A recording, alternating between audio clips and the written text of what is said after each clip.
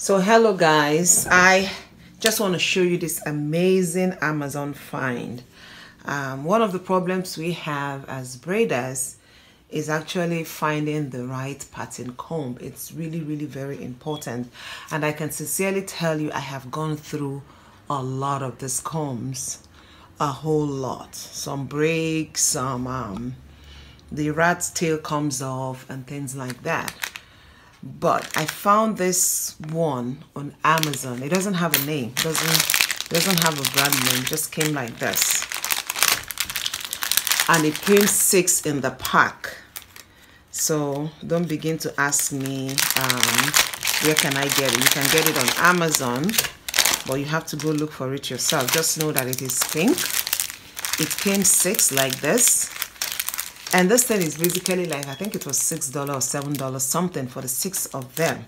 And since I got it, I've just been using one. I actually like took out a few, maybe like 7 or 8 of them. I took out a few of it, but if you look at the tip, look at it very well, you will see what I'm talking about. And then this thing is so strong. It is really very strong here that I don't think it's gonna break so easily like the popular black rat tail comb you get from the grocery store. So if you want to make an investment, I will advise you to make this, and it's really cheap. It's basically like less than $2 for each one, because I got this for less than $7.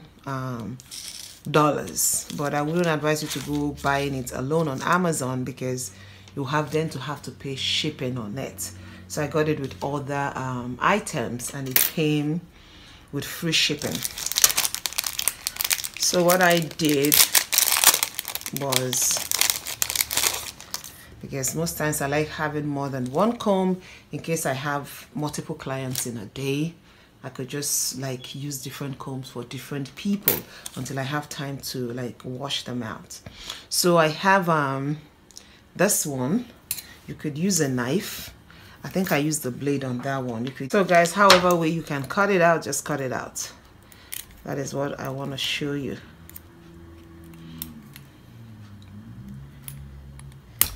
Okay. Why I don't like breaking it is when you break it, it tends to have a sharp edge. So I need to also smoothen that one out.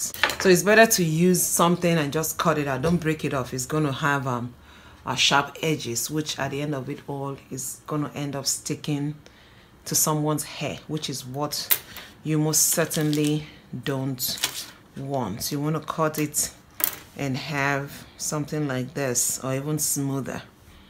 All right, you can even use what is it called, your nail file, to file it down and get a smooth finish. That is all I have for my Amazon find today. I do hope if you have problems with getting the right pattern comb, I do hope you check it out, and it saves you money. All right, thank you for watching. Bye for now.